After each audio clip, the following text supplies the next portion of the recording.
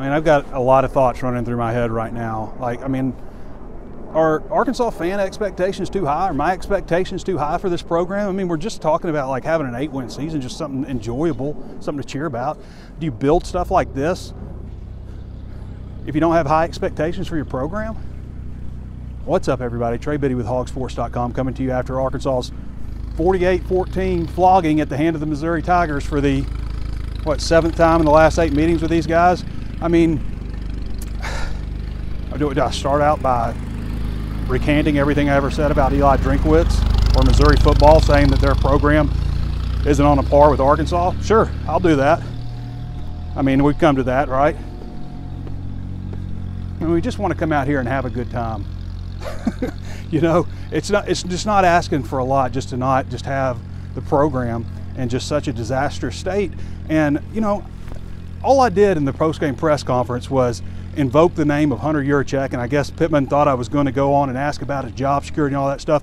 I'm just asking, after he throws his support behind you, and then you come out and have a 34-point loss, 41-14, it wasn't even that close, to Missouri, where's the momentum coming from to go into the offseason with? Like, is it going out and getting a big-name offensive coordinator? And who is that guy? I mean, there's talk like it's going to happen pretty soon, and I think he knows who he's going to hire. I mean, he talked about the NIL money, you know, throwing money behind this recruiting and stuff. He wasn't able to expound on any of that, but it's got to come from somewhere. You can't just keep asking the fans just to believe, especially after this program just dipped the way it did. And, you know, starting off the season, so much is about momentum, because we know good and well, like this Florida team that Arkansas beat a few weeks ago, I mean, they gave Missouri a run for their money in Columbia. What was that, like 33-31, Missouri? And Arkansas beat Florida. I know you're not supposed to compare scores, but that's almost all we have right now, just to say, okay, this is that. But we know Arkansas like went on the road and battled and stuff early in the year. It wasn't always pretty. The offense has been a problem the whole time. Offensive line, all that stuff has been a problem the whole time. But damn, man, I mean, this is like letting go of the rope and let's get the season over with and get out of here. And I know KJ got hurt, and it sounds like he's going to be okay. I was watching him the whole time, trying to work it out, trying to stretch. You know, it looked like it was really bad when the injury happened, but you know, thankfully he's okay. I don't think he'll be back next year, though. It sounded to me like it was one last run in Fayetteville, and it just, you know, it ended unfortunately like this. Arkansas has got to do some major work in the transfer portal and make a nice hire with this offensive coordinator. Something you can't just keep asking the fans just to come out and support and support and support, and then come out here and it's post-Thanksgiving, you know, the Friday after Thanksgiving, Black Friday, and this happens. Again, you know, they've been so bad at home this year. You've got to figure it out. And, you know, you've obviously lost a large portion of the fan base. I mean, there's just no getting around that. And the only way to fix that is winning. I was talking with a Missouri fan, nice guy down here. I guess he had passes into the suites and stuff. There's a lot of Missouri fans here. And he was talking about how they were ready to get rid of Eli Drinkwitz after his 6-7 season last year. And, you know, what happened with Missouri is they got momentum. You know, they didn't play like Middle Tennessee State. They barely got by them early in the year. And then, you know, they had that moment against Kansas State where they really kind of screwed things up and ended up having that 62-yard field goal, and they generated all that momentum, I think, to kind of propel them throughout the season. And that's what so much of college football is about. So that's my question. Where does the momentum come from for Arkansas to get them into this offseason? And I've heard a lot of people say stuff like, well, what offensive coordinator is going to come for a lame duck coach? And maybe that's what Sam Pittman is. He certainly got some tough games ahead of next schedule. I mean, two of the first 4 games you're going to at Stillwater against Oklahoma State, and you're playing Texas A&M and Arlington again. And I don't have to remind you guys, it's the last time, by the way, that place hasn't been very friendly to Arkansas. You can't come against those 2 teams 0-2 if you're Pittman, in my opinion. You got to figure something out, and you got to figure something out early. But where does the momentum come from to get these fans behind this program? Because they're not there now. I mean, they are, in a way. I mean, it was kind of weird. There's like 25,000 people in here. It was kind of, you know, we all hate the term late arriving crowd, but I think the official attendance was 59,000. It might have been tickets sold. I don't think there was that many people here. But when they were announcing the seniors out here, there's like 25 in the stands probably. It's just kind of sad to see, and it's not, somebody took that the wrong way. I wasn't saying that like when I tweeted that out, that was like something wrong with the fans for doing that. You can't blame the fans for not showing up for this team over and over again, you know, after they've had their hearts broken one time after another. And it's one thing to like lose close games and be in battles and 4-quarter games where you're just into it, but you know, you just get your butts kicked right out of the gate. It's never a close game, and it's happened that way too often. I mean, let's think about the home games here. Kent State, you know, obviously you had the Western Illinois, Western Carolina, I can't even remember, but that's exactly right. You can't even remember like who that team was, and that was like their biggest win, but you know, their largest margin anyway. But the Kent State game, that was very uninspired here. Then you come back, you play BYU. BYU's all right, they're not that good, and you lose to them by 7. They played better on the road this year than they did at home. What is that about? What, like, that's got to be something psychological, right? But like the 7-3 game against Mississippi State, a bad Mississippi State team, the 48-10 loss to Auburn. This game, 48-14. Was that 96-24 in those 2 games? Your last 2 games here against notable opponents. So Sam Pittman says he feels really good about NIL. That's what we've got, because Hunter Yurachek has thrown his support behind Pittman, and there's no games left. There's no like you could have taken that endorsement and put a good fight up. Not even a win, you know, because I think we could understand. All right, they battled against a really good Missouri team. They lost their starting quarterback in the game, but they still fought.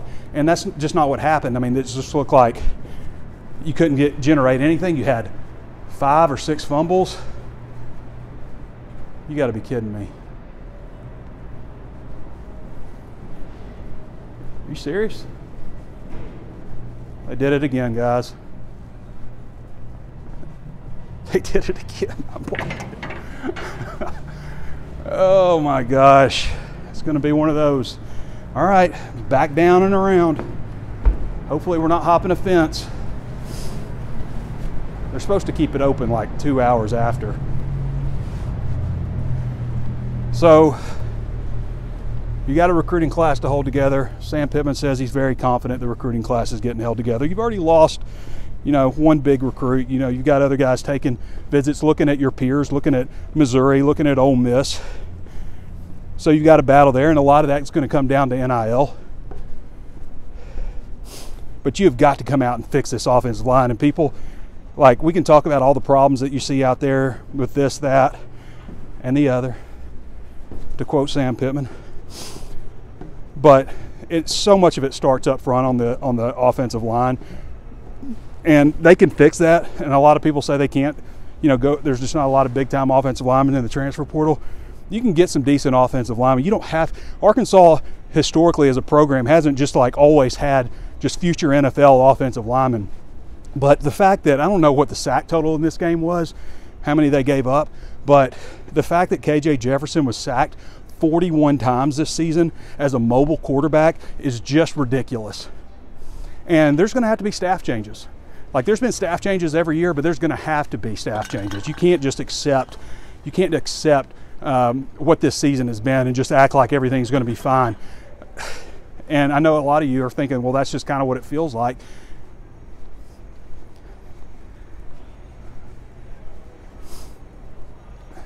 I know a lot of people are saying that this needs to be like a Western Kentucky walk and talk.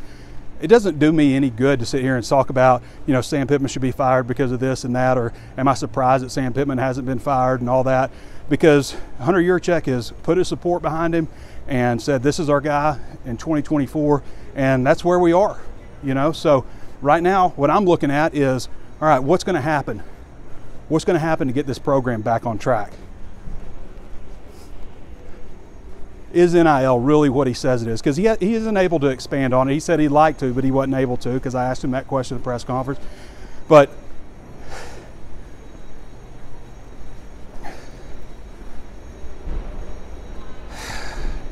this season has just been just such a waste of everybody's time. I mean, like, I don't know that there's ever been a year where I've just felt so wrong about everything, and a lot of it's because there's been so much change in just a short amount of time. I know I'm repeating myself, but that's what you get when you just keep getting your ass kicked over and over again. You just get kind of a redundant walk and talk. I mean, here we are repeating the one where I get locked in the stadium. At least I was able to get out of there instead of hopping it. Probably should have recorded myself in that first walk and talk hopping out of the stadium. Man, the old knees, the 46-year-old knees aren't what they used to be. How's it going? We got the Mizzou bus here. So this is the south side of the stadium.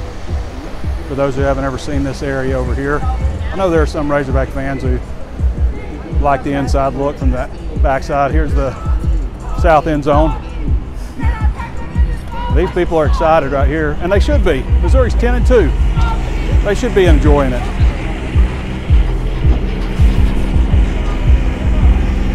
Can't blame them one bit. And there's a lot of Missouri fans here.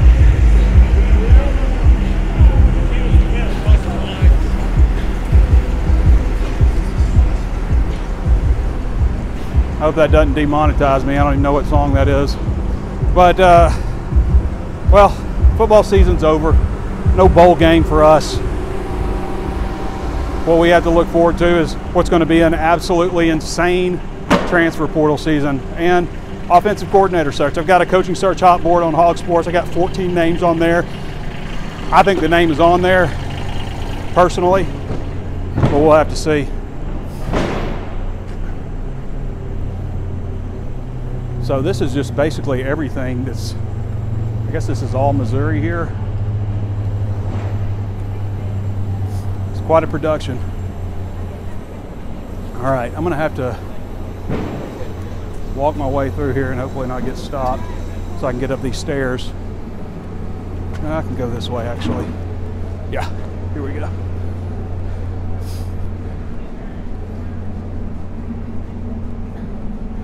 Nobody's happy. Nobody should be happy. Sam Pittman should be the most unhappy person right now. He gets to be the head coach of Arkansas. That's a great honor. Got to get it turned around, though. I might have to hop something here.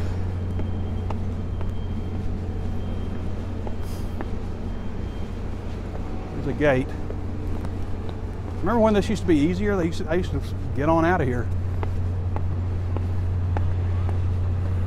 All right, just to sum up. 48-14, Missouri over Arkansas. Another loss to the Missouri Tigers. Another loss for Razorback football. 4-8 this season. 4-8, not even close to getting to a bowl game. Just would not have expected that this is how things were going to turn out this year, you know.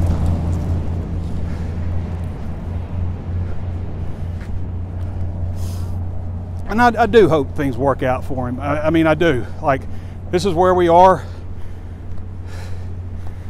I hope he gets it fixed. I just, you know, like anybody else, just kind of have my doubts now. I did not like what I saw out there today.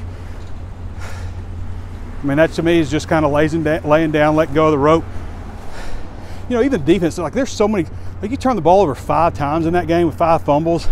The defense gave up 370 yards. Now, they had a 200-yard rushing performance by that back, who's really good. What is he, probably at 1,400 yards this season now. But, you know, I'm not saying the defense like just played great, but, or even played well enough to win, but to me, that's just not the big problem with this team. To me, it's the quarterback play hasn't been very good. People bring up, why don't I ever mention KJ holding the ball too long? Because I see defenders just go straight through. There was a defensive lineman who just went straight through untouched and made a big play today, early in the game. But how many times we just see like blitzers just come straight through untouched? Like, this offensive line doesn't know what they're doing.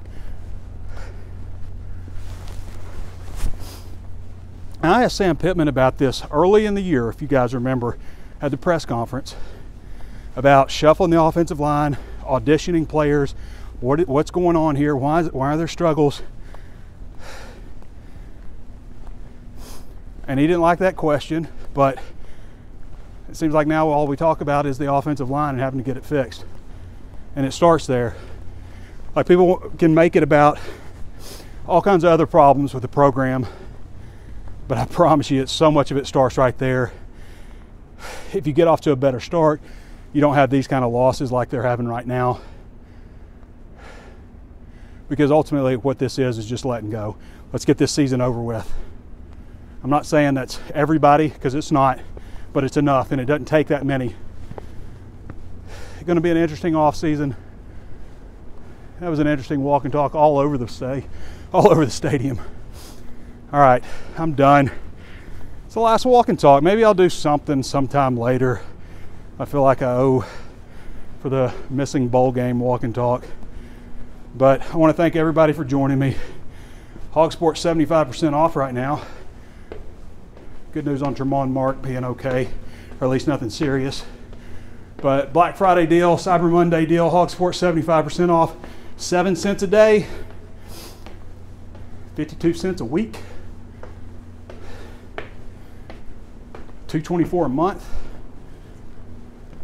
$24.85 for the entire year. Are you kidding me?